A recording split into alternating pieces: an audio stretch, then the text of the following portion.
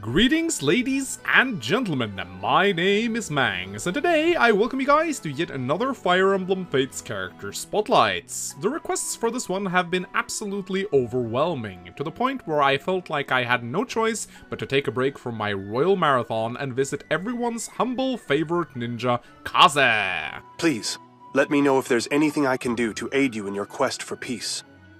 Kaze is a young ninja hailing from Hoshido. He is the twin brother of Saizo, and they both come from a long line of ninja hailing from the Igasato clan, who have faithfully served the Hoshidan royal family for many generations. Kaze's ancestry consists of a long line of Saizos continuing all the way to his older brother, but because Saizo was the firstborn, Kaze did not inherit the Saizo name. Kaze's father, Saizo IV, was at some point assassinated by a Mukusho ninja named Kotaro.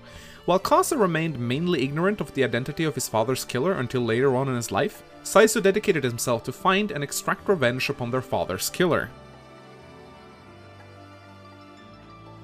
When Kaze was very young, he accompanied King Sumeragi and his ninja guard to Cheb, where they were supposed to meet with King Garon of Nor to sign a peace treaty.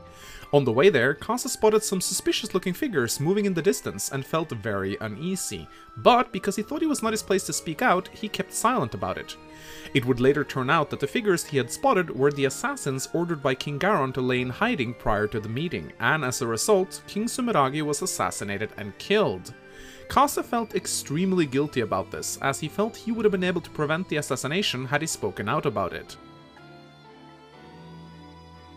To repent for his grave error, Kaze decided to devote his life to serving the royal Hoshidan family and Mikoto's child Korin, who was kidnapped by Garon after the assassination of Sumeragi and taken back to Nor.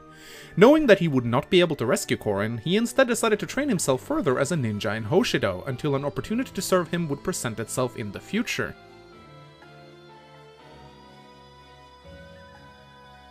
Kaze is a young slender man in his late teens. He has light purple eyes and green hair, and dresses himself in a green traditional ninja garb. He wears a sort of a headband accessory on his forehead. He is also considered extremely handsome by most of the females in Korin's army. Kaze's personality is that of a humble but loyal servant. He is extremely dedicated to his training and tries not to let any distractions come between him and his duties. Kaze also displays a lot of kindness, showing willingness to help others in need. This behavior, combined with his appearance, makes him quite popular with the ladies, something he views as an unpleasant distraction. Sometimes, Kaze can go a bit too far in his desire to help others, often lacking a sense of personal space, as he has a habit of appearing out of nowhere, taking others completely by surprise. We also learn through some of his support conversations that Kaze's self-esteem is not the best, and that he actually considers himself somewhat of a failure despite being an excellent ninja.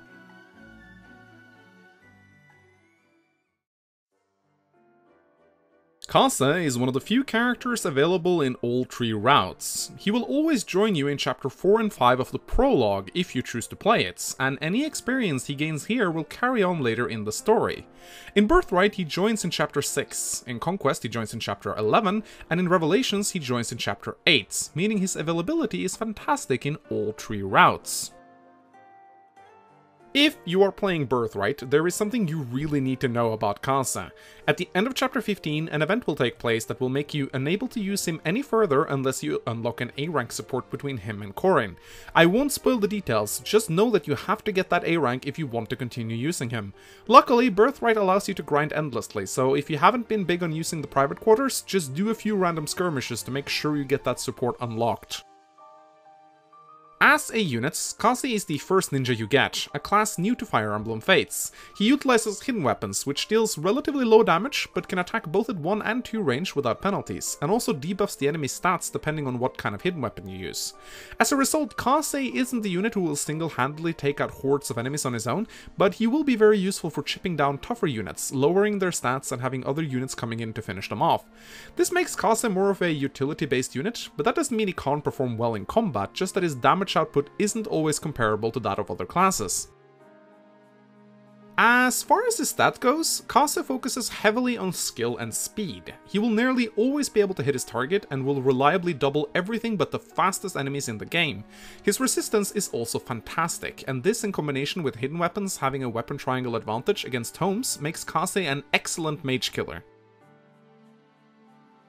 Kaze is not without his weak points, however. His luck and defense is really poor, so he should definitely not be taking hits on the front lines. His strength may also have difficulties growing, as the low damage output of hidden weapons can sometimes make it difficult for him to even injure tougher foes like cavaliers and armor knights. When going up against tough enemies, he relies heavily on effective weapons such as a hunter's knife or a sting shuriken to get the job done.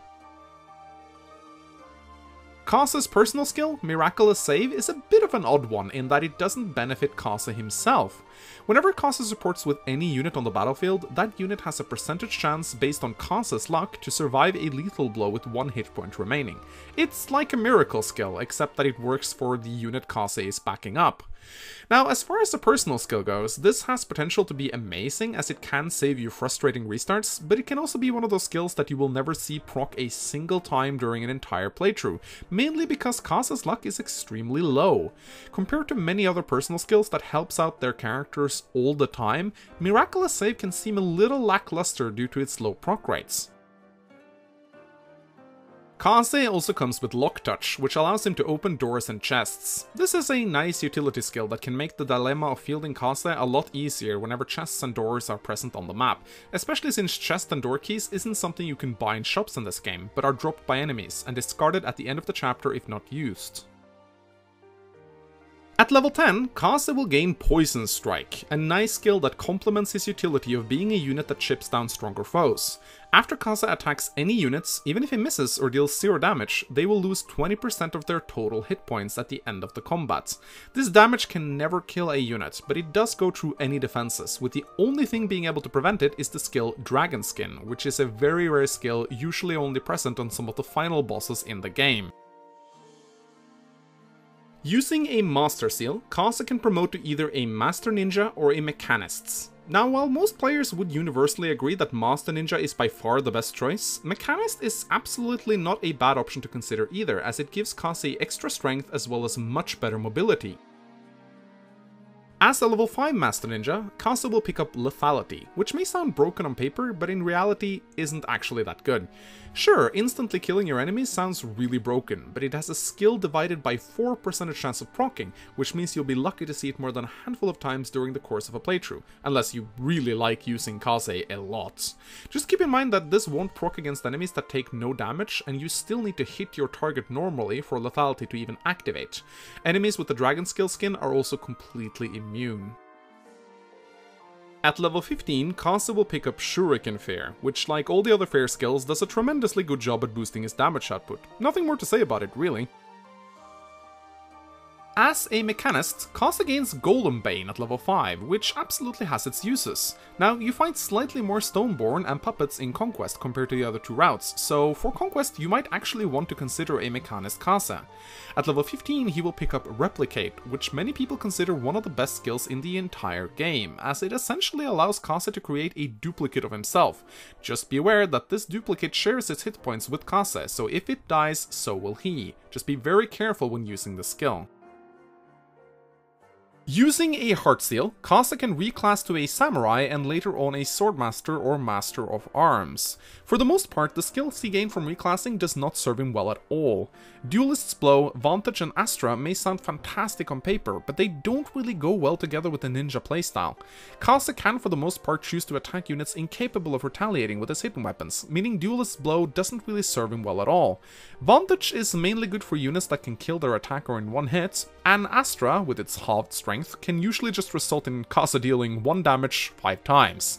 And no, Lethality do not work in conjunction with Astra, so that combo is entirely useless. As a Master of Arms, Seal Strength may sound good, but keep in mind that Kaze can already debuff Strength with his hidden weapons, and multiple debuffing sources of the same kind do not stack. Now that's not to say Seal Strength can't be combined with hidden weapons that debuff other stats, just that it really isn't all that fantastic, since Kaze pretty much already have the option to debuff Strength via other means. Life and Death may sound nice, as plus 10 shuriken damage is pretty nice, but it just is too much of a hassle to get as it is unlocked at level 15, and it will turn Kaze into an absolute glass cannon, as ninjas aren't very tanky in the first place. Once Kaze attains an S-rank support with any female unit, he will become the father of Midori, an apothecary, a new class in Fates that utilizes bows and have some synergy with potions. Midori has pretty low base strength, speed and defense, so any female unit that passes down these stats to her will do well as her mother. Also keep in mind that Midori has a personal skill that boosts the activation rate of other luck-based skills, so passing down any skills that trigger from luck is usually a good idea. At the end of the day, Kaze has two primary jobs. The first is to open lock chests and doors, and the other is to weaken enemies with his hidden weapons and poison touch. While he certainly can be good at dishing out damage, it's just not his primary role, so try to take advantage of his amazing utility as much as possible. Keep him well protected, and for the love of Naga, get that A support before chapter 15 in Birthright, and he will, as always, serve you quite well in your quest for peace.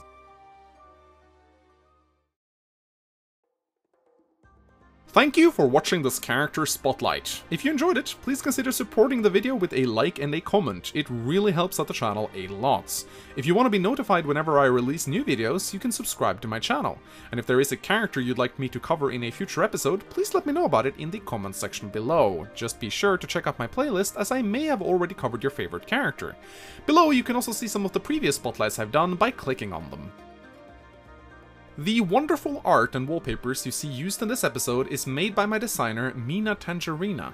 You can check out more of her work on her page by clicking the link in the video description.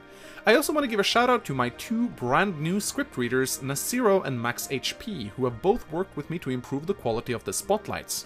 They have YouTube channels of their own, which you can check out by clicking the link on the screen, or in the video description. At any rate, my name has been Mangs. Thank you for watching this video, and I'll see you guys next time. Goodbye.